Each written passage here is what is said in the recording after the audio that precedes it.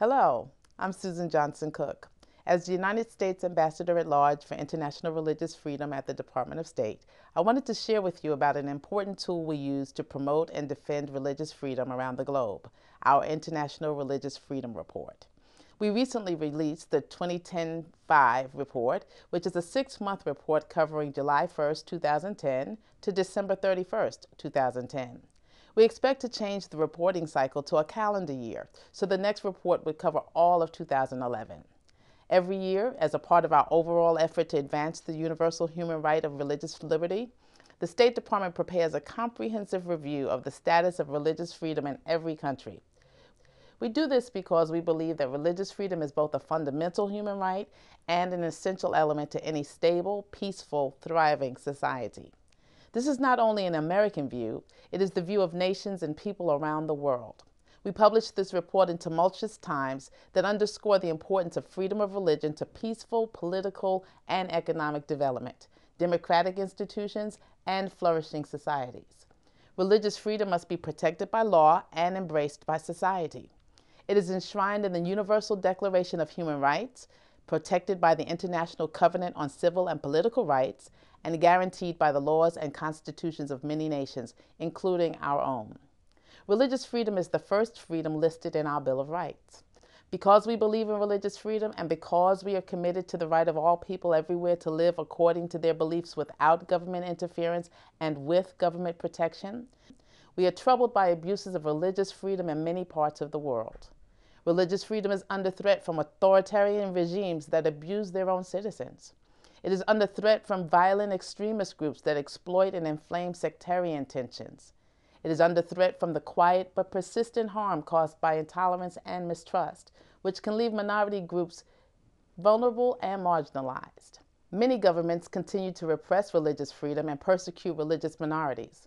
Around the world, we see that such repression marginalizes vulnerable populations, emboldens extremists, fuels sectarian tensions, and robs societies of the moral and charitable contributions of faith communities. In short, repression of religious freedom runs contrary to shared universal values and undermines genuine stability. For these reasons, the United States' commitment to promoting, defending, and protecting religious freedom across the globe is an essential element of both our global commitment to protect human rights and our strategy for promoting national security.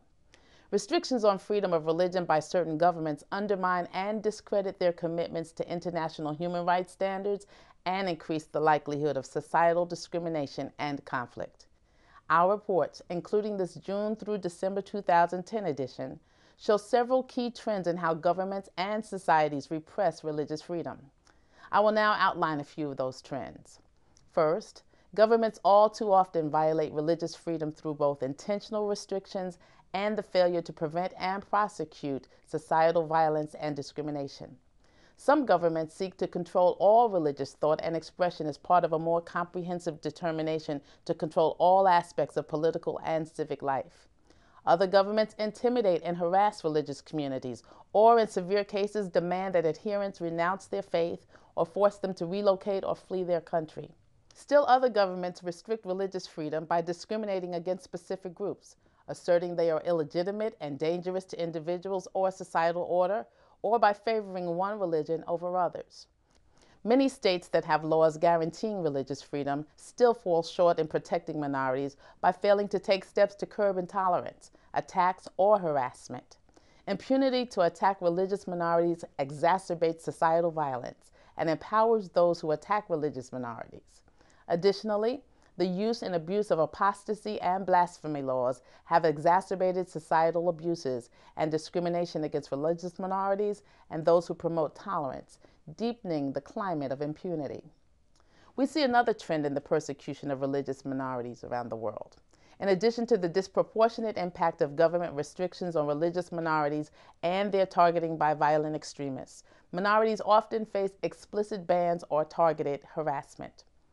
The United States shares a deep concern about discrimination, the targeting and ridiculing of individuals based on their religion, and interreligious violence. We oppose laws banning blasphemy, apostasy, and heresy that are used to indiscriminately persecute and prosecute locally unpopular religious groups. We also share concerns about undue restrictions on places of worship and on religious attire, and concerns about actions that willfully exploit tension or perpetuate negative stereotypes. Governments have a moral responsibility to speak out and condemn intolerance, and a duty to ensure the right of all individuals to freely express their faith. Governments also have an obligation to protect and promote freedom of expression, which fundamentally undergirds our freedom to worship and manifest our belief. We hope this report will help achieve these goals by spreading awareness of religious violence around the world and providing insight into the many benefits of defending the universal right to religious freedom.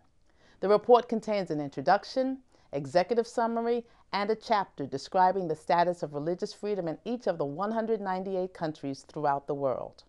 Mandated by and presented to the United States Congress, the report is a public document available online at state.gov and humanrights.gov. Thank you, and please also be sure to follow me on Twitter at IRF Ambassador and on Facebook under Religious Freedom Ambassador. Thank you.